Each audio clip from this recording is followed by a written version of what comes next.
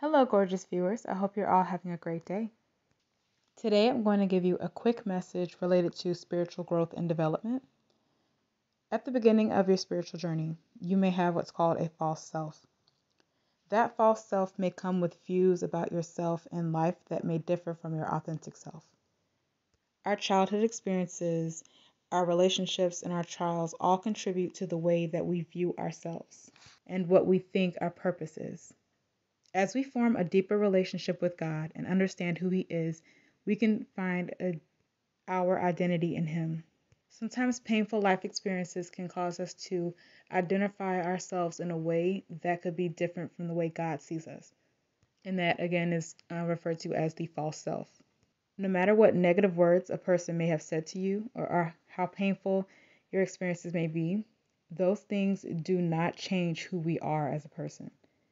Your authentic self is what attracts the right people, the right opportunities to you.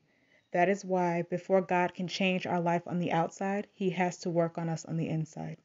When He does, you may even notice that you are becoming less attracted to certain types of people, places, and things that you were drawn to in the past.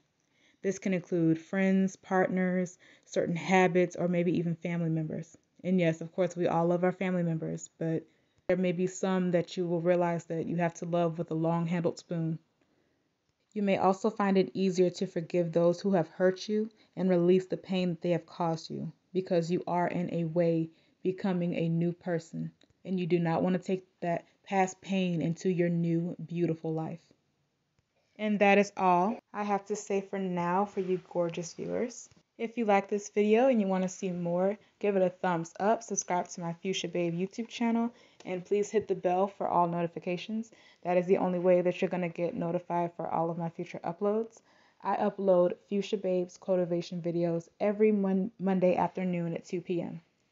I love you all, and I hope you have a blessed day. Goodbye.